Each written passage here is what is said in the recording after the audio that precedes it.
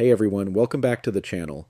Today we're comparing Bitwig Studio and Cubase, two incredibly powerful digital audio workstations, but with very different strengths and target users. Let's start with Bitwig Studio. Bitwig is the newcomer compared to Cubase, but it's built a reputation for its modular flexibility and forward-thinking workflow. It's available on macOS, Windows, and Linux, and it works equally well for loop-based music production, live performance, and deep sound design. One of Bitwig's biggest strengths is its advanced modulation system.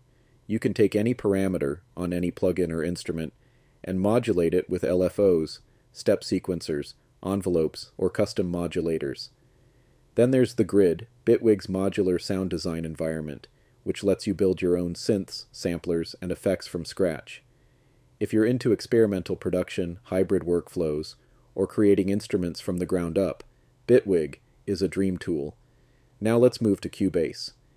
Cubase is one of the longest-running digital audio workstations in the industry, with a legacy stretching back to the late 1980s. It's a studio powerhouse, trusted by composers, producers, and engineers for everything from pop hits to full film scores.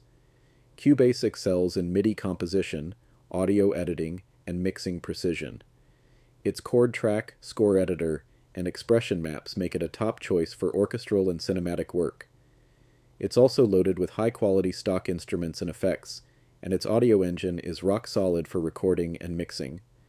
In 2025, Cubase 14 brings AI-assisted workflows, improved comping, advanced spectral editing, and full Dolby Atmos integration, making it a go-to for professional studios. So, how do they feel to use? Bitwig feels like a creative playground. It's fast, customizable, and perfect for producers who want to experiment without being locked into a rigid workflow. It's equally good for sketching quick ideas or building intricate modular patches. Cubase feels like a precision tool. It's not the fastest for jamming out quick loops, but when it comes to detailed arrangement, orchestration, and mixing control, it's hard to beat. Now let's compare pricing. Bitwig Studio offers 3 editions: Essentials, €99, or about $109. This includes all the core features, 10 modulators, and a starter set of instruments and effects. Producer, €199, or about $219. This version adds more instruments, more effects, and expands modulation to 18 modulators. Full Bitwig Studio, €399, or about $439.